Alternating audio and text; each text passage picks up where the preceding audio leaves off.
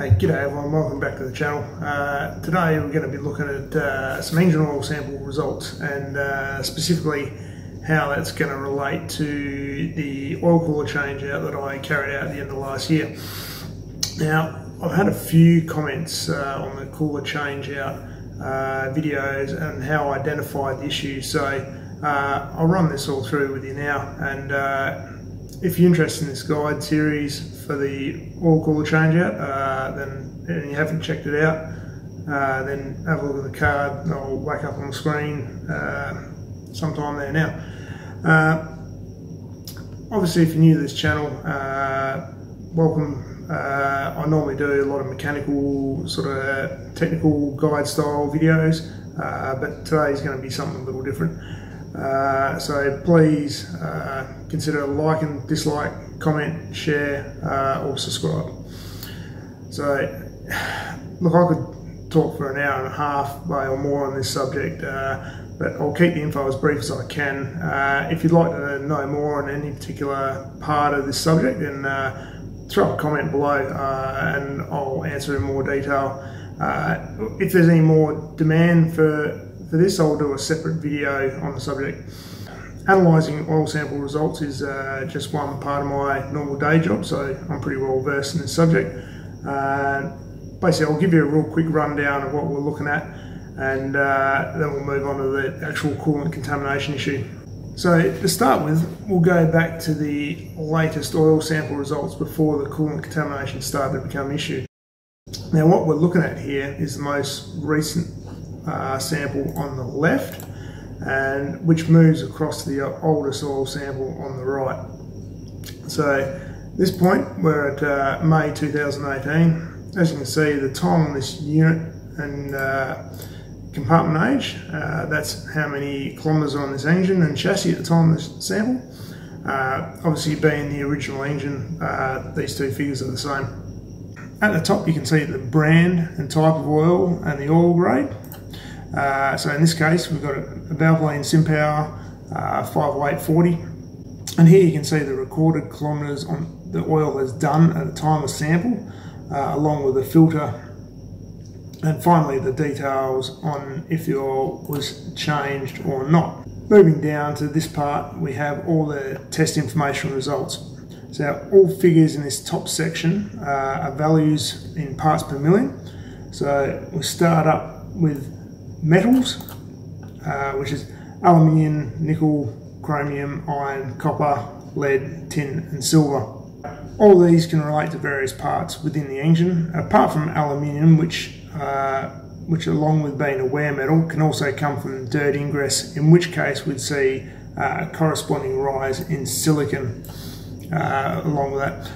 So the remaining contaminants here in this section now are silicon, potassium, molybdenum, boron, magnesium, calcium, zinc, phosphorus and lithium.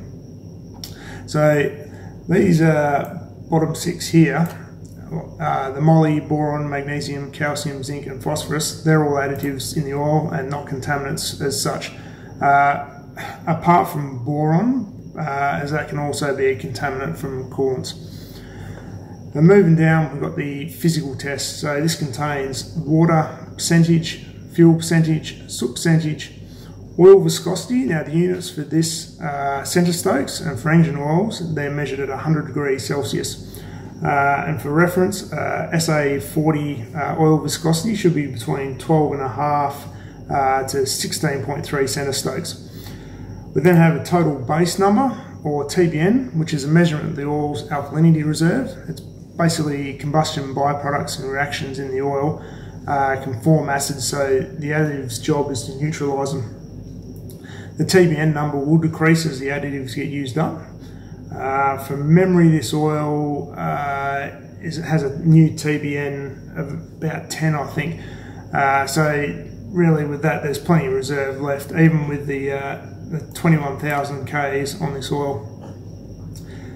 PQ index, this is a measurement of all the ferrous material in the sample. I'd normally look at that in combination with the elemental iron up here, mainly because this one here has a limit of about 10 microns particle size that the machines can actually read when they come up with this data. The last three, nitration, oxidation and sulfation, they're all results of different reactions within the oil with normal use. I won't go too much into more on those right now. Anyway, that's a real quick overview of what information an oil sample will give you. So let's move on to the next sample, and this is where the coolant contamination showed up. Just so you're aware, the levels that are showing up here are not detectable by a visual inspection of the oil. So first up, you'll see we have a little higher levels of iron and lead. These are really just an accumulation of wear over the extended time of the oil, which is 24,500 Ks.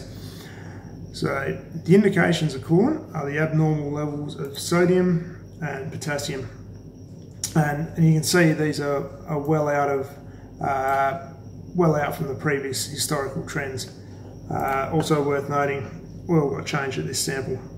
So this was February 2018. So in order to check if this was a bad sample, I took another sample at 11,000 Ks on the next oil with no oil change.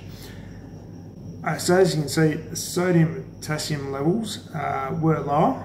With the sodium levels, they're around the same as the previous history. The potassium, however, was slightly above the normal, previous normal range. So let's move on to the next oil change, which was at 19,000 Ks, thereabouts. And the sodium potassium levels are elevated again, so the issue is still present. So at this stage, I'm thinking that this is a real issue. However, I want to trend it to monitor if the condition is getting any worse or not. So, and at this stage, I'm also starting to think what the cause of this could be. So let's just skip forward to the last oil sample before the oil cooler was changed out.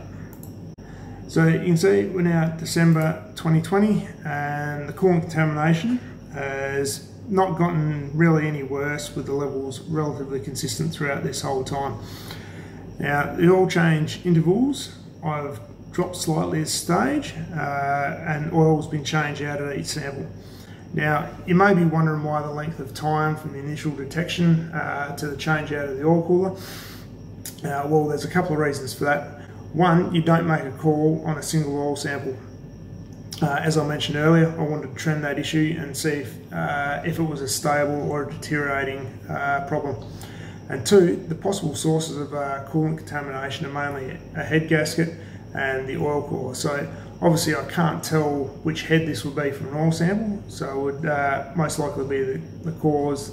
So if that was the cause, then I'd have to look at doing both heads. This looks like to be a real tight job in the D3 for an in-situ change without probably removing the body. And to be honest, I'm not sure this would probably be worth the effort on this particular car, considering the age and kilometres. So with that in mind, I decided to change out the oil cooler, considering it's a relatively cheap part. And from the information I've gathered on various internet forums, the oil cooler does seem to be the more common failure point than a head gasket. So obviously now the question is, after this oil cooler's been changed out, have I solved the issue? Well, let's go check out the current sample and see what's happened.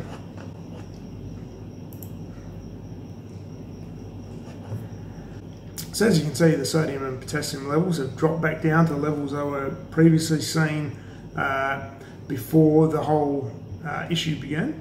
So at this stage, it looks as though the oil cooler change out has not been a wasted exercise, so that's good news. As I mentioned earlier, I do want to trend that issue, so I won't say 100% that the issue is sorted until at least one other sample backs it up, or basically the next sample backs it up. But for now, I'm fairly happy with the result. So there you have it, guys. There's the final follow-up for the oil cooler change out. If you like this video, then please give us a thumbs up. If not, thumbs down, whatever. So thanks very much for watching. Hope to see you in the next one. Cheers, guys.